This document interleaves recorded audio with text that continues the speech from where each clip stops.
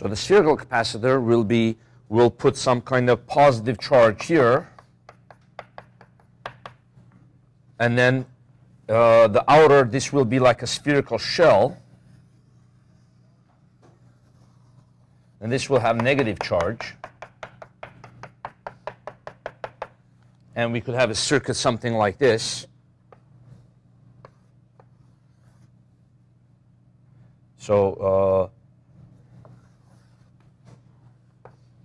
something like that. The idea is you put a certain positive charge on the inner sphere, and then certain negative charge will be induced in the outer sphere, and then you'll have actually a circuit right here, right? And you create an electric field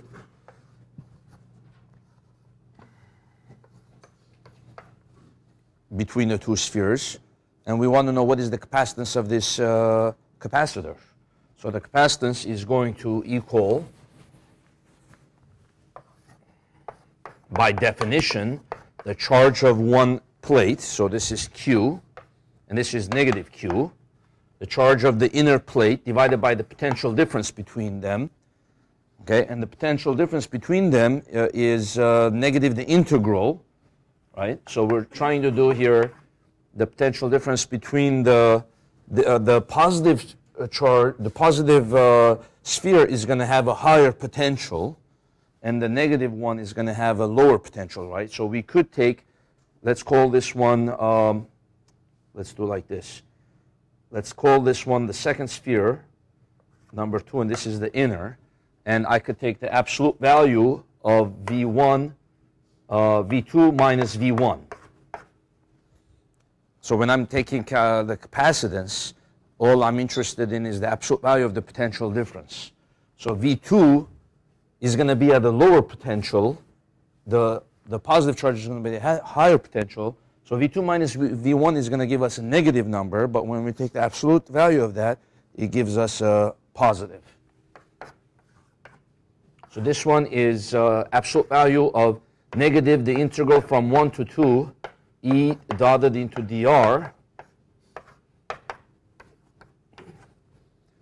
And then the electric field between the two spheres. Now we can use the electric field,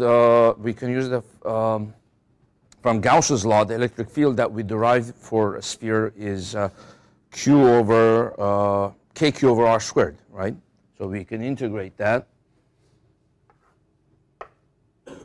from R1 to R2, KQ over R squared dr.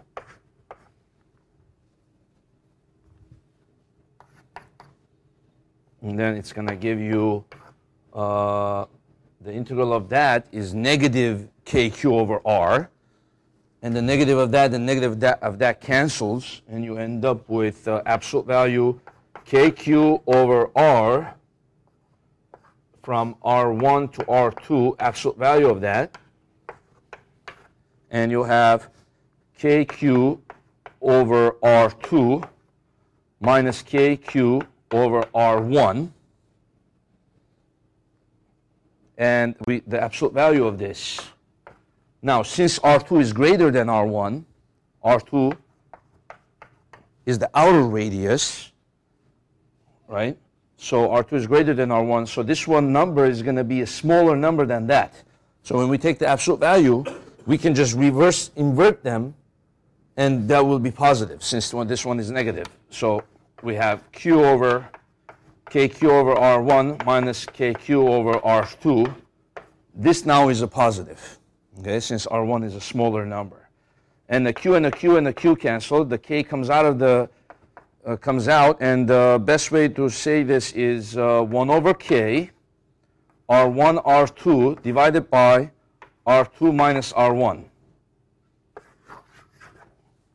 That's it. That's the capacitance.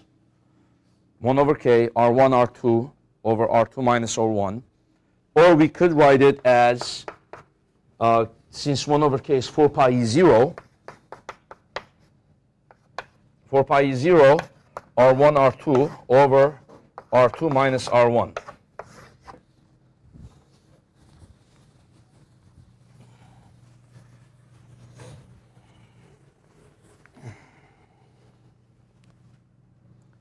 Now let's see if this makes sense here, the formula. R1 is the radius of the inner sphere, R2 is the radius of the outer sphere. What happens as R2 goes to R1?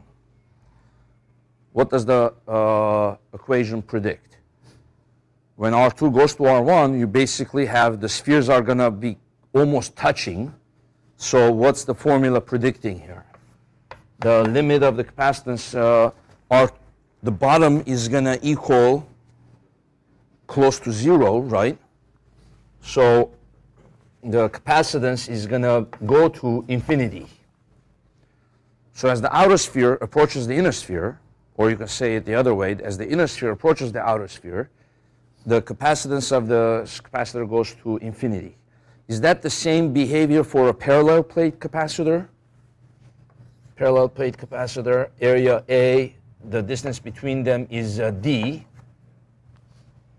right? The capacitance was A is 0 over D. As D goes to 0, what happens? The capacitance goes to infinity.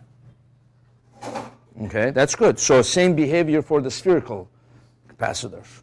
So the more you have the spheres touching, almost touching each other, the better capacitor it is. Think of it that way. Okay, because the capacitance becomes bigger and bigger. Okay, as R2 goes to infinity, as the outer sphere goes and becomes bigger, keep the inner sphere the same, let's say, then what happens? Capacitance becomes, well, on the bottom, the R1 is going to be insignificant. So you're going to have 4 pi 0, R1, R2. On the denominator, R2 minus R1 becomes R2, because R1 becomes very small compared to R2. And the R2 cancels with the R2.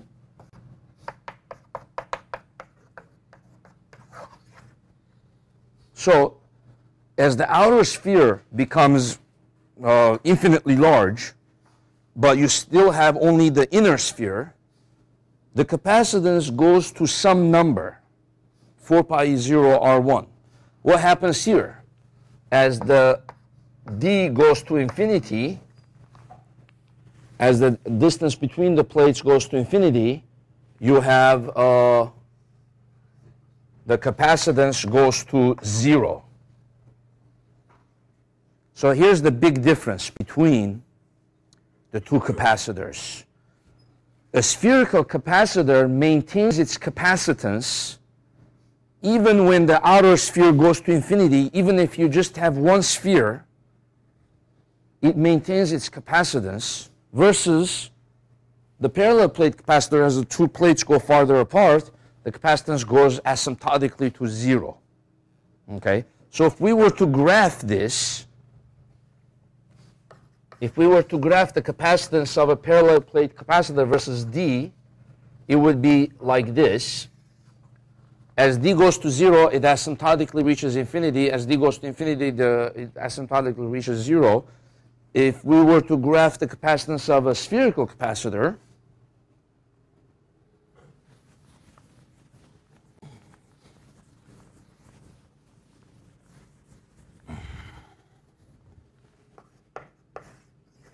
versus R2, the radius of the outer sphere, as the radius of the outer sphere approaches the radius of the inner sphere, the capacitance reaches infinity.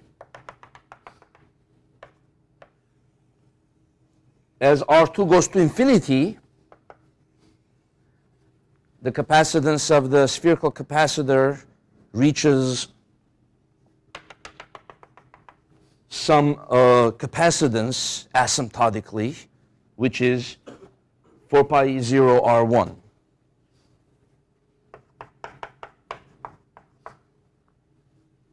So it doesn't reach 0. So you see, that's the big difference.